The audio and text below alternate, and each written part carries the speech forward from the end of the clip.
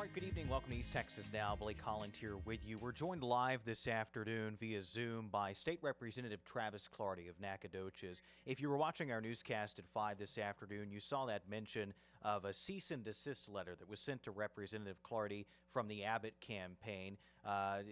Abbott campaign is accusing Representative Clardy of somehow misrepresenting an old endorsement from the governor.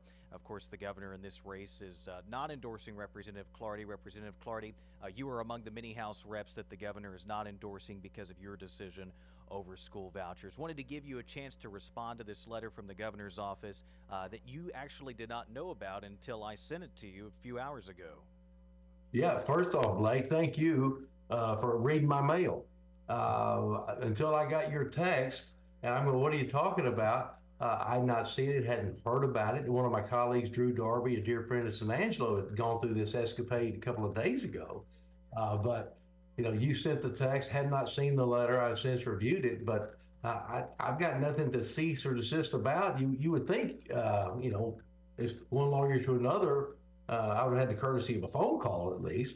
But this is about the silliest thing I think I've ever seen, Blake.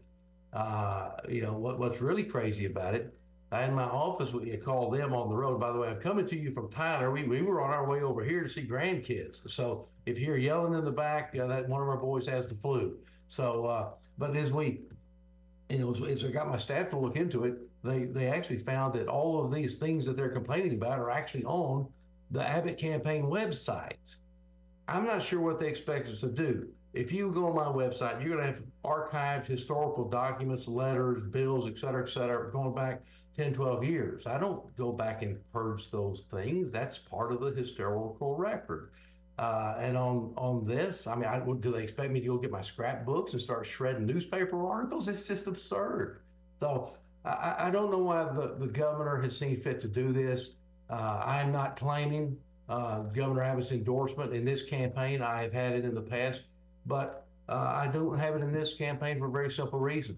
The governor made it very clear throughout this session he had no interest in talking to me or to us.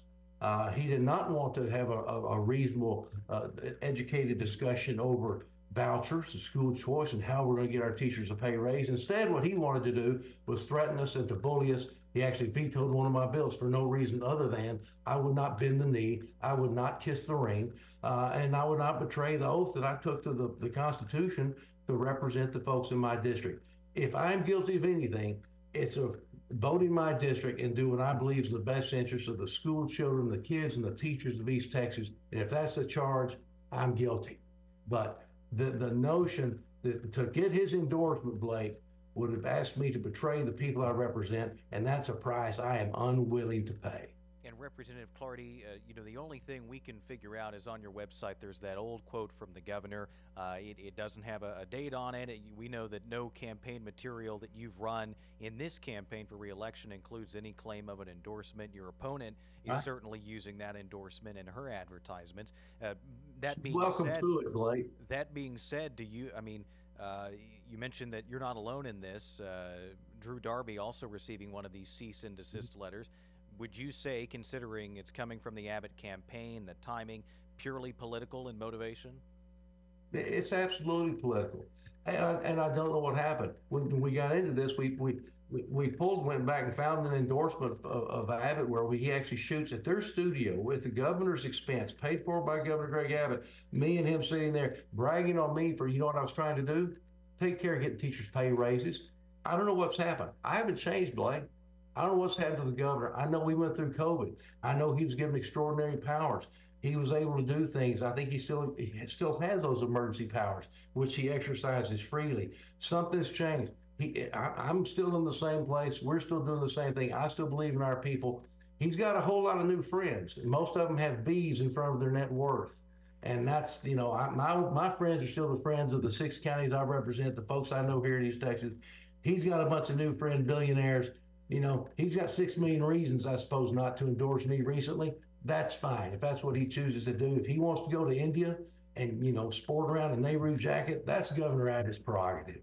If he wants to do that instead of going down to the border and fixing the problem, that's his prerogative. But I know what I'm going to do. I'm going to come back here. One, I'm going to play some grandkids in a few minutes. But after that, I'm going to continue to serve the people of East Texas, honor my constitutional oath, and I'm going to do what I can to take care of our teachers because they deserve our best.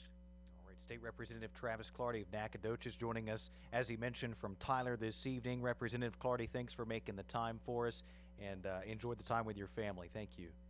Something tells me we'll be doing this again soon, Blake. All right, Representative Clardy, Thank appreciate you.